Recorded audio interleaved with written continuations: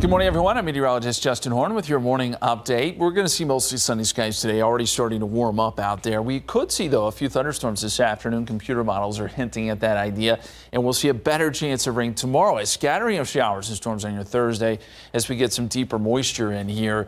We could see some decent downpours. We're also keeping a close eye on the tropics.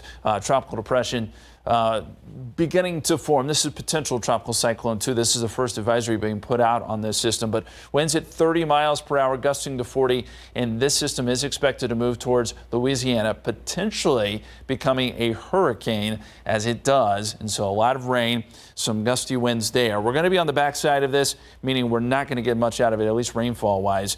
And we'll see some hot temperatures even going into the weekend. 97 today, heat index near 100, 20% chance of rain as we get into the late afternoon, evening hours. 40% chance, though, tomorrow. 30% chance on Friday, and then the drier air starts to move in on the backside of that tropical system. 97 Saturday, 97 on Sunday.